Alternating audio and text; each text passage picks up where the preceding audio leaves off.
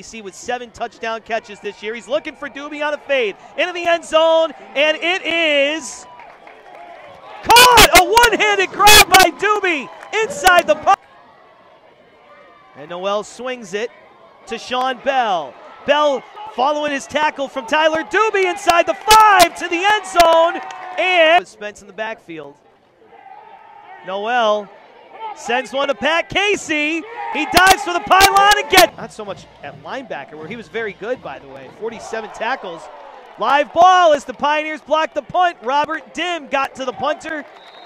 And it is going through a bit of a change in their program history, as it's a double reverse. Spence to Webb to Doobie around the corner. Doobie down the sideline. Doobie inside the 5 all the way. And a touchdown. They line up the wide receiver wide right. It's a pass play and a touchdown.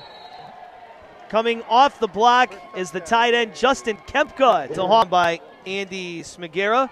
Because the hold came in the end zone, it's 1st and goal, half the distance to the goal. They give it to Bell, and he's in.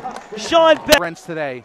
5.5 sacks for Rents in the last 2 games, including 2 last week against Delaware. They're going to go for a big play downfield. Tamarick Wilson, the interception. Wilson gets it at the 38, and he's taking it across midfield. The 19th interception this year for the Pioneers. Wilson, with flags flying everywhere, gets it to the 40. Pioneers are going for it. It's Keshada Spence taking it outside and in.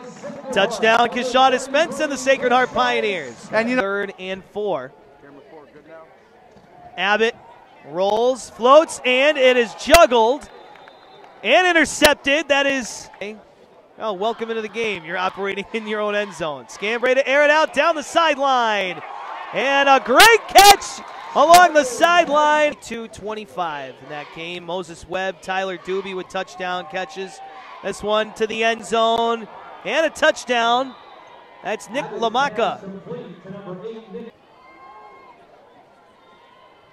Kroom the handoff. There goes Jalen Kroom looking for his first career touchdown. Kroom inside the 10. Kroom just shy.